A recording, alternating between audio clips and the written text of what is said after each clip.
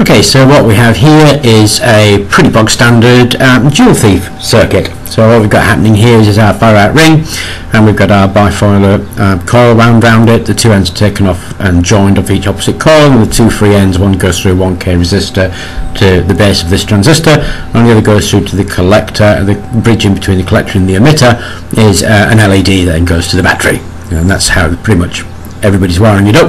There is one alternative, and that's instead of having these two coil ends joined directly, you can move the 1K resistor to between those two, and that's what I've chosen to do.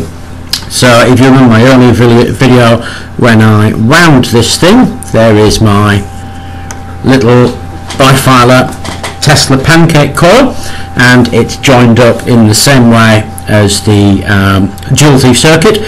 That is, the inner and outer ends have been joined together across, in my variation, a 1K resistor, which is right there, and then that's going to the battery, and then here we go, our LED and our little transistor there, joining them up.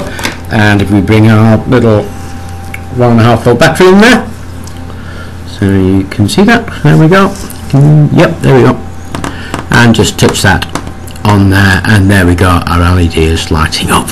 Now I think that's really quite cool actually, because instead of using a ferrite core toroid ring, what we're doing here is using a little 2-inch bifilar coil, and the one thing we do know about that coil now is that it's resonating.